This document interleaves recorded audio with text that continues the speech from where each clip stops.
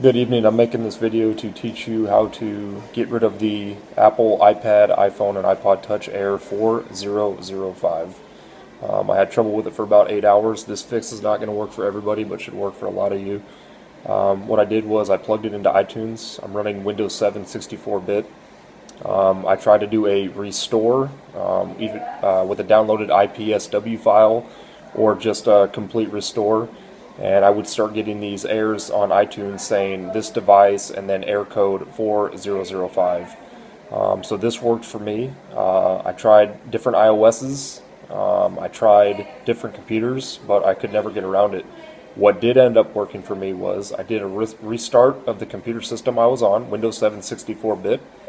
I kept the iPad, the iPod, or the iPhone plugged in, and then I just restarted iTunes, or just started up iTunes, and did the restore again, and it went through. So this worked on 3 different devices, and I confirmed it today with 2 different devices doing it again.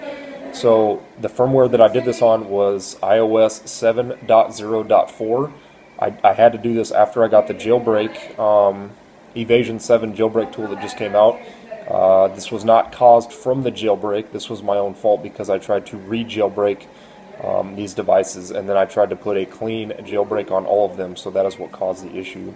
But I hope this works for you. Good luck, and we'll see you online.